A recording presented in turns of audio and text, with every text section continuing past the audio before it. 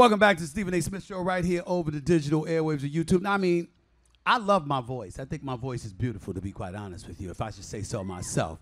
But it's nothing compared to, you know, my girl right there.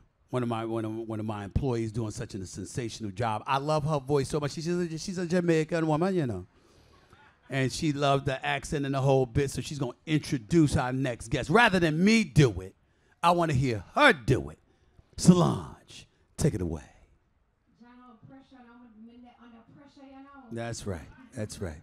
That's right. Without much further ado, I would like to introduce our next guest. He is the head football coach of the University of Texas, Coach Sarkisian. Put your hands together, please, ladies and gentlemen.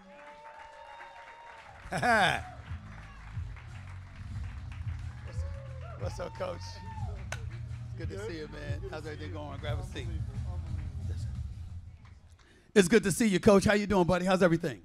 I'm doing great, man. Welcome to Austin. Listen, it's a beautiful city. I can't front. And, you know, you don't have to pay any taxes, any state taxes here. I mean, you keep more of your money living here. I know. I know. Coach, last year, 12-2, got to the semifinals, the college football playoffs. Put into your words what kind of season it was and how did you feel about how things went? You know, for us, it was kind of a 3-year journey to get to that point. When we took over, year one was rough. And 5-7, we didn't have one player drafted at the University of Texas in the NFL draft after year one. Year two, we go 8-5. We have 5 guys drafted. Bijan ends up going in the first round to the Falcons. Year three, we go 12-2. We win the Big 12. We were a play away from playing for a national championship. And we just had 11 guys go to the NFL Combine, which is a record for the University of Texas. So the journey's been pretty amazing. What has been amazing about you being here? What is it about this place that made you want to be here so badly? We got to remember, history lesson, go way back to Vince Young, 2005 Rose Bowl. Oh, one of the greatest games I've ever seen. Ever. Yeah. I was calling plays for USC in that game. Wow. And I'll never forget trying to throw Reggie a wheel route early in the game, and the linebacker runs stride for stride. I said, shoot, man, they run like we run. Right. You know, we thought we had the fastest team, biggest, baddest dudes on the planet. Right. And Texas had a great team, and then Superman, I always call Vince Superman now, he beat us that night. And so I'd always held Texas in a really high regard from afar. And so when this opportunity came, when I was at Alabama with Coach Saban, and some opportunities were coming my way, I said, okay, it's going to be a reality. I'm going to be a head coach again. Let's make sure it's the right spot. And when Texas called, I remember going home to my wife saying, that's the one. And if we can get to that job and get that place turned around, this is my opinion that this is the greatest job in America. You've had a top 5 recruiting class over the last 3 years, your 3 years here. Did you anticipate that being a reality? I felt like we could. Our footprint is incredible, obviously, in the state of Texas. More players signed Division I scholarships out of the state of Texas, more players drafted in the NFL draft, but also the brand, right? I mean, you see that Longhorn. It doesn't say Texas above the top. It doesn't say Longhorns below it, but everybody knows it's Hook 'em Horns. And so the footprint, not only in the state of Texas, but as you sweep the country, we felt like we could recruit anybody in the country, not just because of the history and tradition, but the city of Austin and what's happening in the city of Austin here over the last 5-10 years. And then obviously the education piece. You know, we're a top 10 public university in the country. You know, I look at Texas and I say to myself, great city, great locale. Obviously, you look at the university, it's spectacular. I've been there before. I've spoke there before. I love the university. I love even more the fact that you guys have departed from your conference and you're now joining the SEC. I personally think that that's going to be something that's epic, and not just because of the conference itself, but because yourself, obviously, in Texas A&M, going to resume your rivalry, going to be going up against one another. What do you think that's going to do for this program? Well, I think it's going to be big. You know, inevitably, when you take over a program, you're trying to look at where are the holes in the program, what are your issues. And one of the things that was happening to us in recruiting was the SEC schools were using it against us. You want to play in the SEC, right? We have more players drafted year in and year out than any other conference in the country.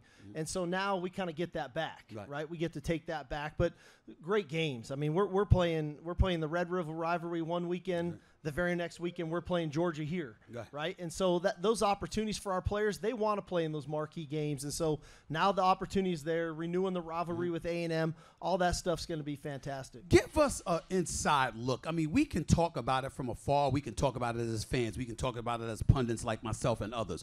But when we talk about a conference compared to another conference, there's this mystique. This conference plays this way. That conference plays that way. We look at the Pac-12 a lot of times. People would assume, you know what they're really about offense. They don't play enough defense. They're not physical enough. They're accustomed to Southern California, stuff like this, right?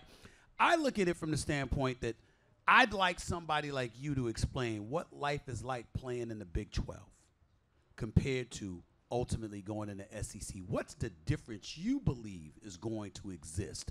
And people are going to look at it and say, wait a minute, this is a different thing. This is a different level now that we're here. I think the biggest thing, and when you look at the SEC, is the line of scrimmage. When you look at the amount of defensive linemen, you know, there's a lot of games we'll go into in the Big 12. We'll say, hey, we got to block number 90. Okay, he's a premier guy. He's an NFL player. And that might be 1 week, might be the next week, might take 3 weeks for there to be another first-round type draft pick. You go into the SEC, it's every Saturday. And they might not have one, they might have two.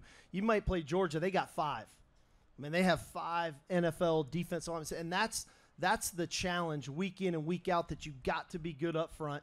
The coaching is tremendous, obviously, and then the speed on the perimeter. Mm-hmm. And so when you start to build the team in this conference, you've got to be great up front. Mm-hmm. You've got to have playmakers on the perimeter. And like any league in football, I don't care if it's a little league to the NFL, and you know this as much or more than anybody, you better have a trigger man, right? Mm-hmm. And so that's what it takes in this league. That's why I think it's so hard to consistently win in the SEC conference.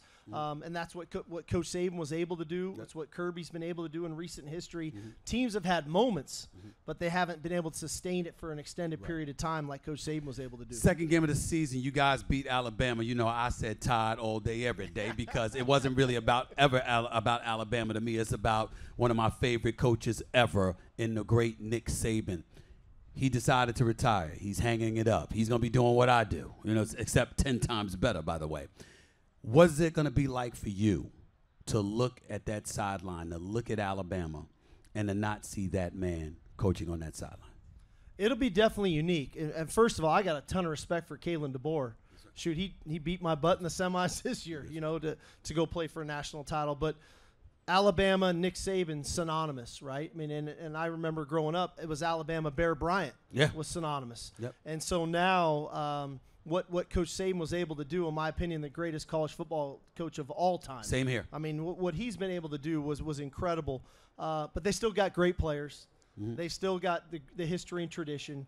Coach DeBoer, like I said, he's a heck of a coach. They got a heck of a staff. They're going to win a ton of games, right? Mm-hmm. So nobody feels sorry for Alabama. You know, it's like they're crying from the yacht somewhere. Right. You know what I mean? But they're still going to be really good. But it is going to be different. You know, I mean, what Coach Saban was able to do there, the amount of players he produced in the NFL, the championships they won.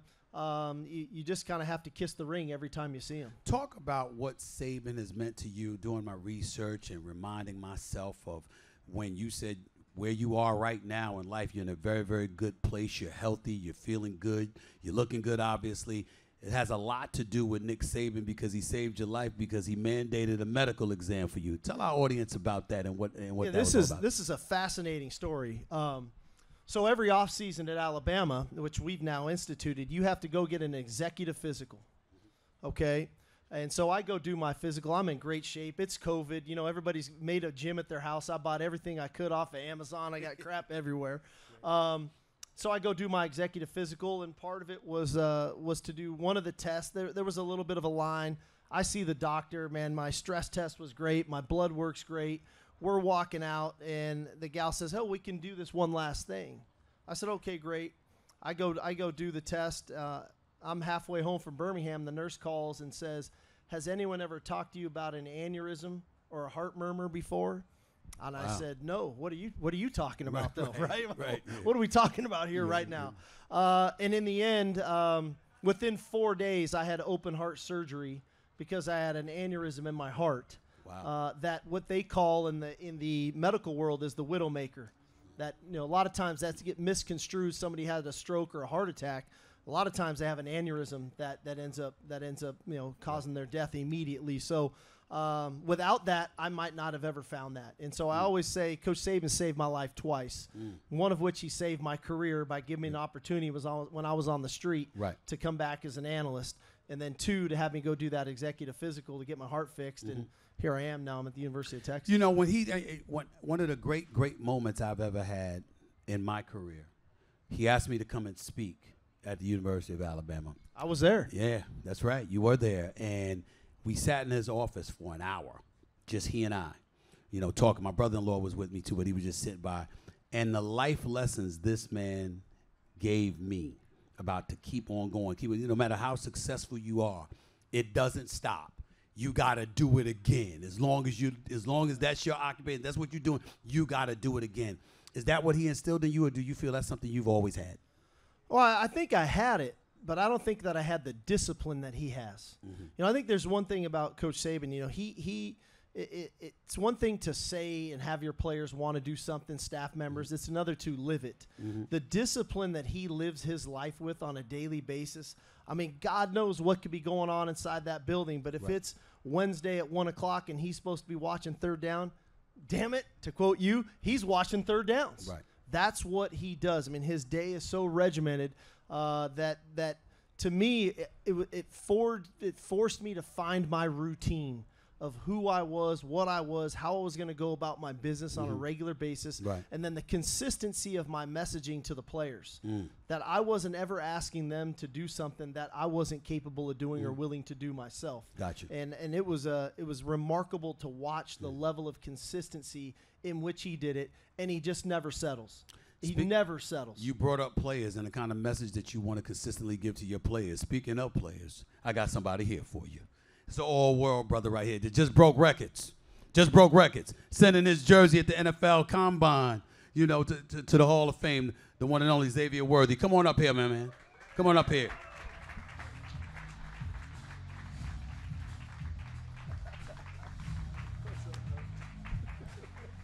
What's up, my man? Good to see you, man. How's everything going? It's good. Well, first of all, I'm not going to lie to you. It's the first time I'm meeting you in person. I expected you to be a lot bigger. I'm like, damn, I expected you to be a lot bigger. I mean, you're not that big, bro. Not. But you can ball. Congratulations on what you did at the NFL Combine. What was that like for you? Man, it was crazy. You know, growing up watching NFL Combine your whole life and getting on that stage and just doing something like that is just life-changing. I'm looking at you right now, and obviously you've got aspirations to go to the next level, and you will be at the next level because you just have the talent to do it. You heard what the coach just talked about as it pertained to discipline, really instilling that to maximize whatever potential that you have. What has it been like playing for this man? Man, it's been amazing. Just coming off just when I even doing recruiting, I just left Michigan and I put my trust in him. I didn't even see the city yet, see the school, no nothing. I just put my trust in him, and it's all worked out for me.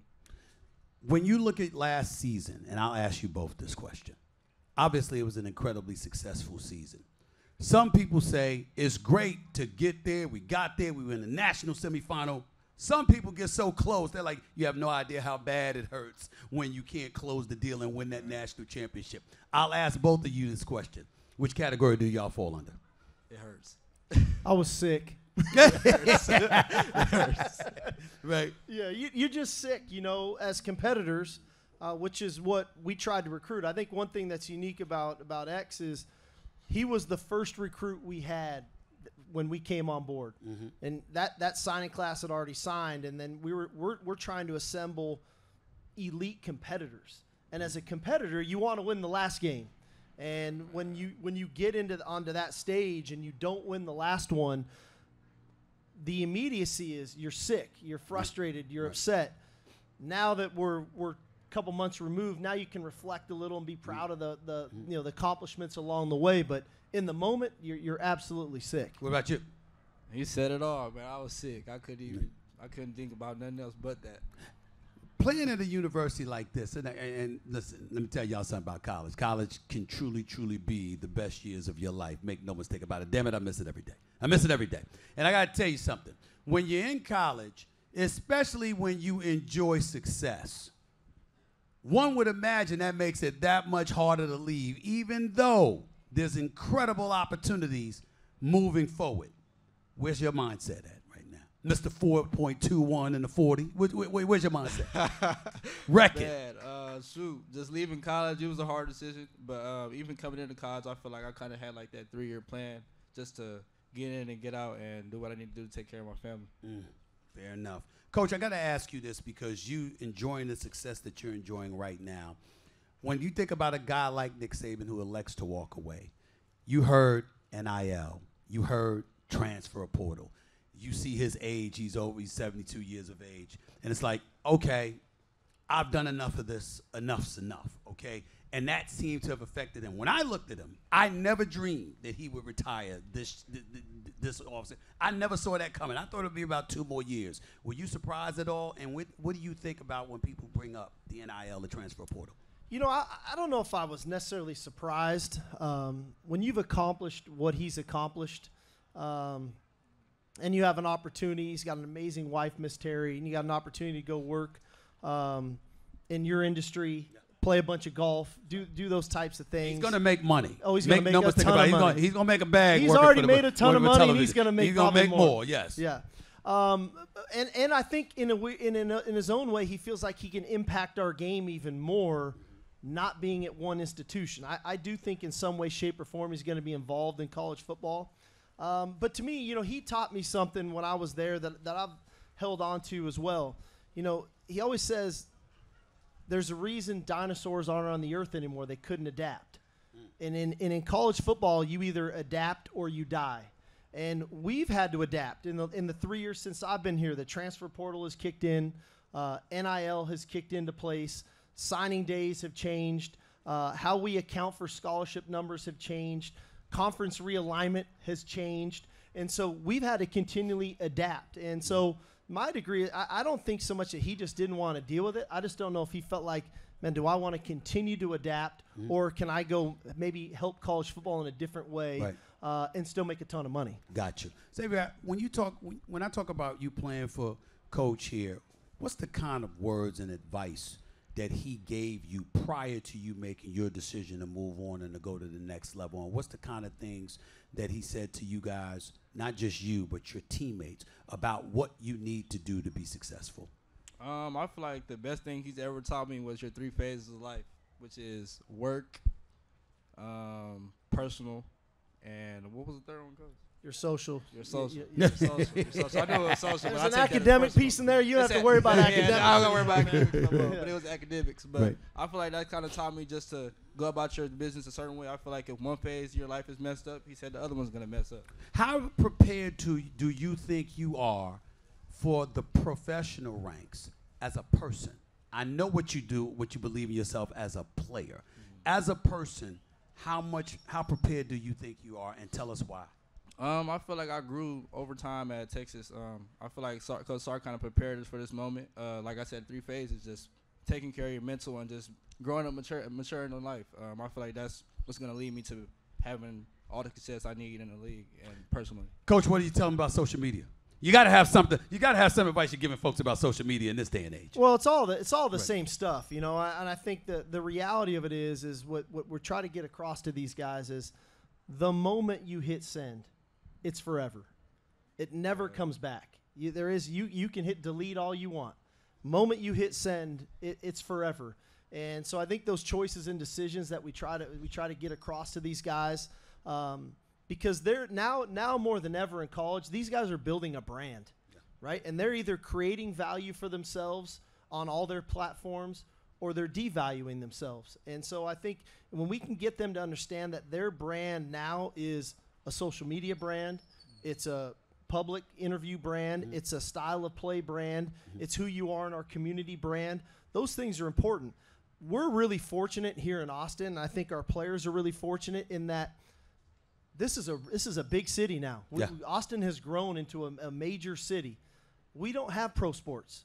We don't have NFL, NBA, Major You are League their Baseball. pro sports. We are the pro sports team. So these guys have had to grow up kind of in this spotlight that in my opinion, what I would tell him, he's prepared for it because of that. Not all of it has been pretty, and he'll tell you that the same thing as well, because the scrutiny is a lot more than maybe other schools players would get. But in the end, I think they're more prepared for what the scrutiny of the NFL would look like. Your coach ain't lying, Xavier. He ain't lying, because as a person in the media, I can tell you right now, I can meet you. I can have a lot of love for you. But at the end of the day, what you do in a public setting, we can't avoid it. Because if we avoid it, then we're not doing our job, and then we'll be held accountable in a way that you would be held accountable for. Right. And so you gotta call it like you see it. But the kind of advice he gave you is absolutely right. And here's why it's beneficial. Because if you listen and you follow the guidance that he gives, you'll make even more money, because it'll be beyond the playing field. Because when people invest in you, it's because there's something about you that they're saying they trust. Right. And that is where it all comes in. Coach, I'll end by asking you this one last question before we go. Alabama was dominant for years. Georgia was a 2-time national champion before they missed the college football playoffs this year. But when we look at quote-unquote dynasties per se, we thought Clemson with Dabo years ago when they had Deshaun Watson and then Trevor Lawrence, we thought they was going to do that. We saw what Georgia did. We saw what Alabama has done. Is that still possible to have in college football today, considering how loaded some of these conferences are and these programs are? I think it is, because I think that the playoff evolving can help. I think one of the challenges with being a dynasty with the setup that we have with the 4-team playoff, it's hard to get into being one of the 4 teams. Georgia just found out. I mean, they won 27, 28 in a row. I like 12. Yeah, and I wish it was 16 playoff teams, man. And maybe we'll get there. We don't know yet. Maybe we'll get there. But I think it's going to give a team, let's call it like ourselves, we're going to go play Michigan in week 2, and that's okay. You can afford a loss or 2 and get into the playoff, and then may the best team standing win it all in the end. And so I think it is going to create an environment and opportunity for the best teams to be willing to play big games and still get into the playoff and have an opportunity to win come late. Coach Steve Sarkisian, wide receiver extraordinaire Xavier Worthy, right here with Stephen A. on the Stephen A. Smith Show YouTube. Thank y'all so much for your time. I really, really appreciate it. Coming up, I got to transition away from the world of sports. People had an issue with some of the things that I said about the damn State of the Union address the other day. I'm not backing up. I'm going to say it again. Plus, I got some other stuff to talk about. Don't go anywhere. Stick around. It's the Stephen A. Smith Show. Back with more in a minute.